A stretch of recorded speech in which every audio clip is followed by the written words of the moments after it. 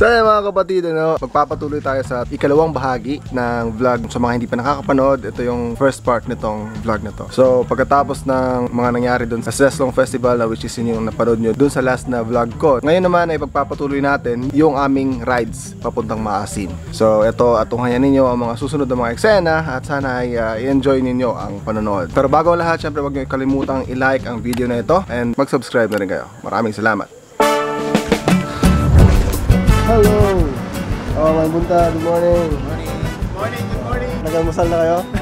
Wala pa. First 100. Thank you sa breakfast, sir. Thank you. Breakfast na. Sarap. Wala ka naman.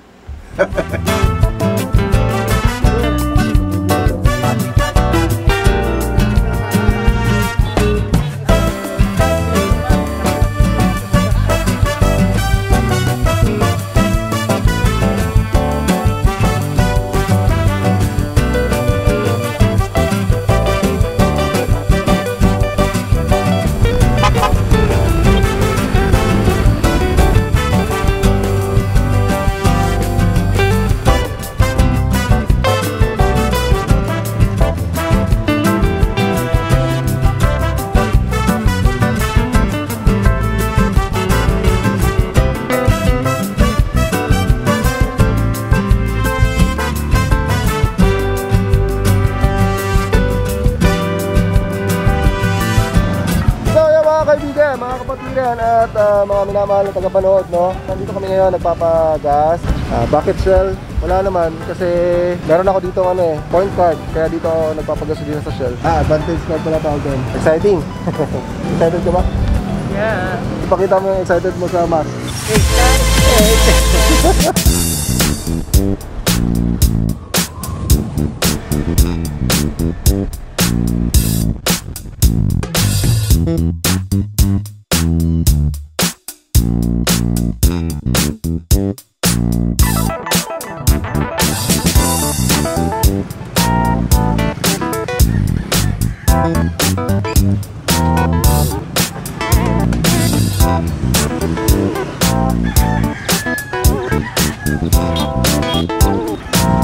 Okay kayo? Tamak-tamak?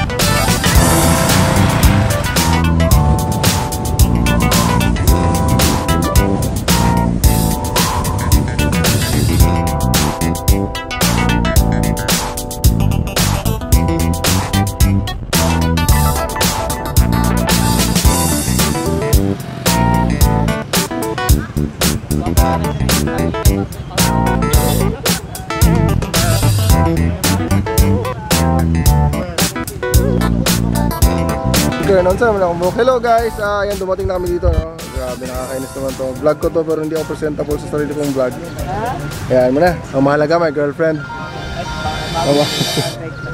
So nandito na kami ngayon sa Maasim. Kakain na muna kami, dito kami mag-aalmusal kasi hindi pa kami mga nag-aalmusal, no? Agoy. Wala pa gyud. Oh, kasi talent. Sayaw. Kung sayaw. Kanta. Ngayon buwan siya ba, ha? Manlimos siya naman siya ihatag. Siya pa mga atag sa kuha. Balbakwa na ta. Ayong buntag. Aniya kami aron mag-mahaw. Adi na tayo butang,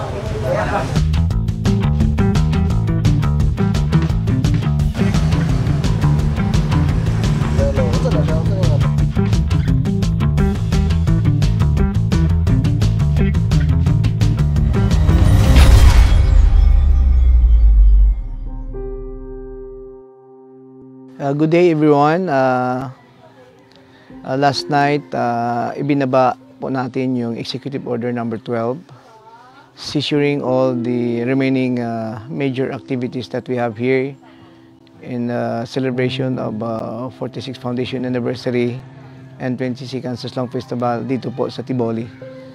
So I hope na maintindihan niyo ang situation po namin. This is in response to the executive order of our President na meron tayong pinangangambahang COVID-19 o yung tinatawag natin coronavirus. maraming mga activities na pinaghandaan ng mga officials ng Tiboli ang hindi na talaga natuloy kasi alam naman natin, national mandate galing sa presidente at hindi lamang galing sa presidente kundi sa buong mundo. Kaya kailangan sumunod. Pero ganyan pa man, para naman ito sa ikinabuti ng marami. Narito ang ilan sa mga eksena na aking naabutan nung bumalik ako sa Tiboli mga ilang araw bago sila nag-total lockdown.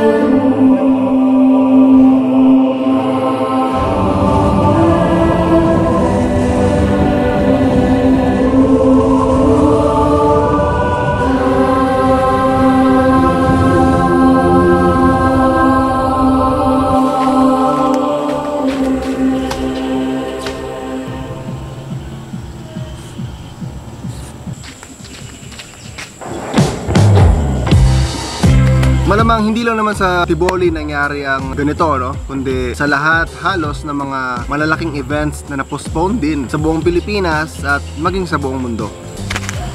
At ngayon, ramdam na nga natin ang pangamba dahilan sa pumasok na rin dito sa Pilipinas ang COVID-19 na kung ating maaalala ay tinatawa-tawanan pa natin nung mga ilang linggo pa nakalipas no, bago nag-declare ang Pilipinas na nandito na nga sa loob ng bansa natin. Kasi nga confident tayo na hindi papasok dito sa Pilipinas dahil mainit ang ating lugar at isa pa parang araw-araw na rin naman tayong humihinga ng alikabok. Ano ba naman ang laban ng COVID-19 sa pang-araw-araw na paglanghap natin ang alikabok sa paligid. Pero malaking mali pala na gano'n ang ating mindset. Kaya eto, nagulantang tayo at nangamba at patuloy na natatakot. Mabuti na lang no, kasi nag-initiate ang ating presidente na gawa ng paraan, gawan agad ng aksyon. Sa mga kapatiran ko dyan, na mga nanonood, please mag-contribute tayo at maging parte tayo sa solusyon, hindi sa problema. Sumunod tayo sa ordinance ng pamahalaan. Huwag na tayong sumuway, huwag tayong lumabas, huwag na tayong maging matigas ng ulo. Yun lamang.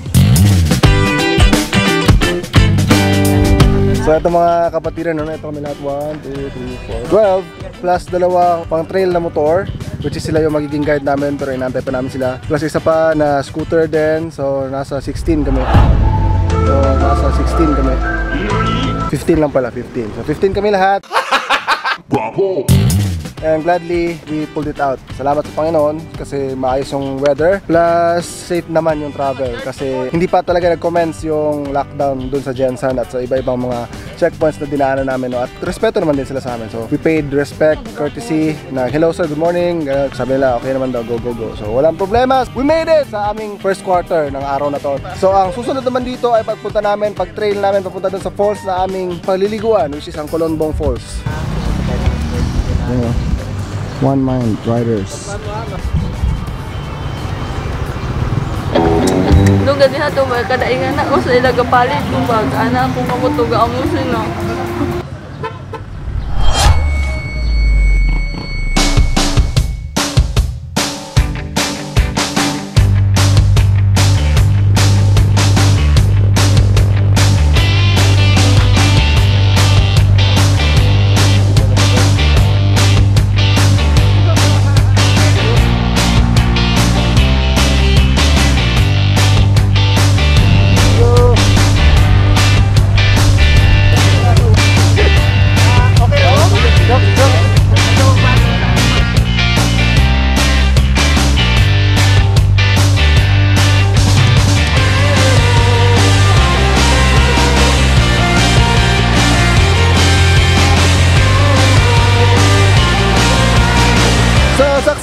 Mga kapatiran ay narating namin ang bahagi, ang lower part ng falls na pupuntahan namin, which is nandun sa unahan, ano? So ito kami ngayon naglalakad at binabaybay, medyo maalon at nakakatakot na ilog. Hindi kasi kaya ng mga motor namin, ay yung mga motor namin nandun sa likod. Kaya lakad-lakad na lang kami ngayon.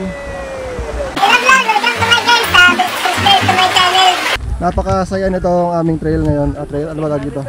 Camping, trail, hiking, trekking, mga ganun. So all in one to, all in one. All in one. All in one, kasi nga one man riders. Bago magsalita. Hey guys! Diri shooting ang Planet of the Apes niyo. Kasagikan information. Sa kuha lang! Ito na po ang second river na aming tatawirin. Hindi pala talaga kakayanin ng aming mga motor kung sakaling dinala namin dito kasi dalawang ilog yung tatawirin. No? Sobrang linis. Ayun o, wow! OMG! Wow, I can see my feet. There. Oh, wag naman maputol yung sinelas ko. Uncle! Hi, uncle, hi. Okay, wala siya sa boat. Wow! Super ganda. Ano ba maganda dyan? Wala na, kalbo na, kinalbo na ng mga Pilipino. Talagang mga Pilipino. Ay, magpangalan doon. Hi. Anak, bye-bye.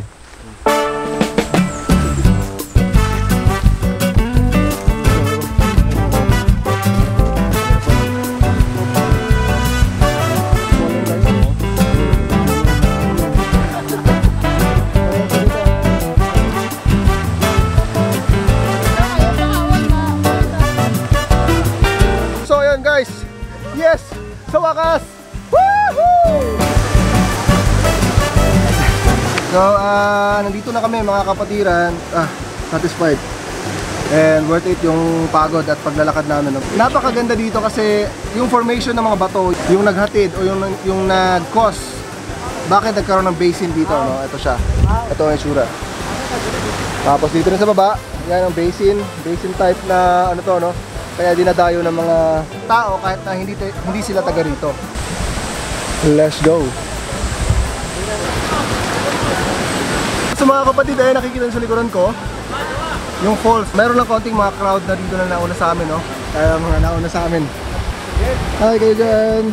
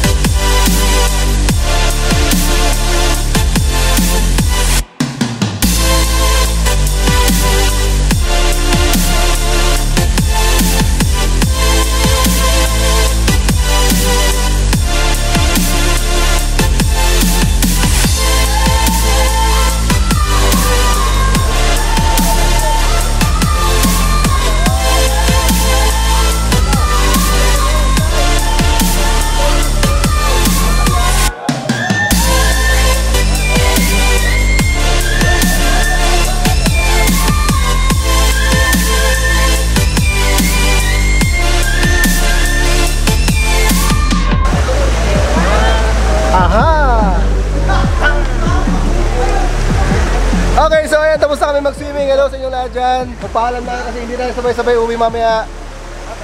At bye-bye na sa vlog. Maraming salamat. Bye-bye na rin sa inyo, mga naging katropa namin. Don't forget to subscribe!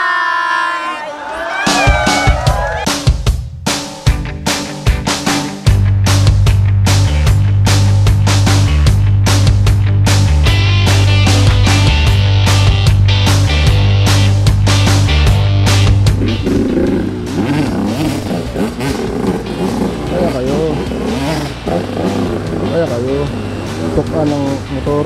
Ang labot-labot! Labot-labot!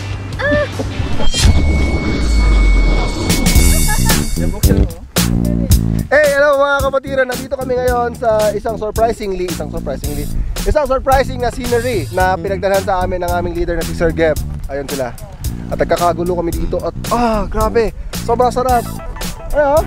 Grabe nag-aaso talaga siya, grabe talaga ba? Umaaso talaga, Umakyat talaga yung aso dito sa taas, grabe talaga ba, Wow! Ako'y na-amaze. Okay, so ayan, picture muna kami. Sobrang saya, OMG, I'm so happy. Bagandong! 1, 2, 3, smile! Tara lang kayo. Gangan. Be, kaya ata na i-prenup, Unang araw pa lang minahanda kita. Bakit ba ganito ang aking nadama? Di man kita lubusan pagkita.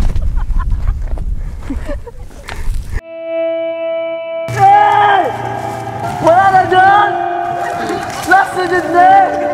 Di na kawapin ang ride! Wala ko yung back ride! Sige na, please!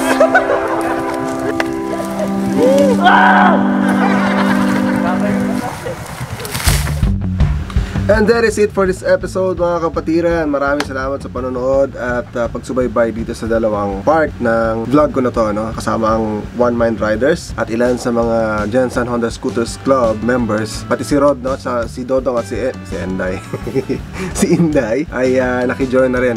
At least nakapag-rides kami bago nangyari itong lockdown. Paalala sa lahat, ano? Stay safe at stay home na rin. Huwag na nating palalain pa lalo ang sitwasyon sa pagiging matigas ng ulo natin at pagsuway sa mga ordinansa na pinapatupad ng pamahalaan. Siya nga pala, shout out, munti ko na makalimutan, no? Shout out sa mga pangalang ito. Ayan, sana ay matuwa kayo na na-mention ang pangalan nyo dito sa episode na to kasi lagi ko talaga nakakalimutan yan. Ewan ko ba kung bakit. So maraming salamat ulit. This is MarJz and kita-kits sa susunod na vlog. God bless, bye-bye. Ano sasabihin ko? Stay safe, stay home. Bye-bye!